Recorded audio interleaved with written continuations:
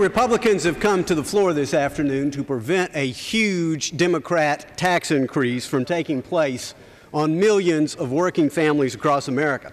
Democrats have come to the floor to pay for their tax increase with yet another tax increase.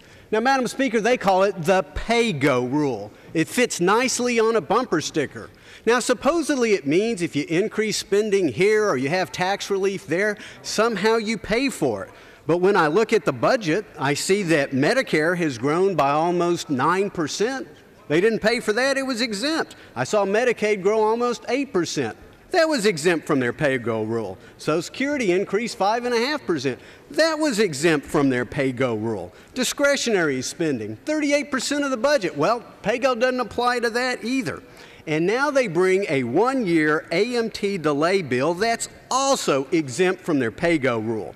This proves that the Democrats' PAYGO rule has gone from a fig leaf to no leaf. Let's reject it. Gentleman's time has expired. Gentleman from Massachusetts.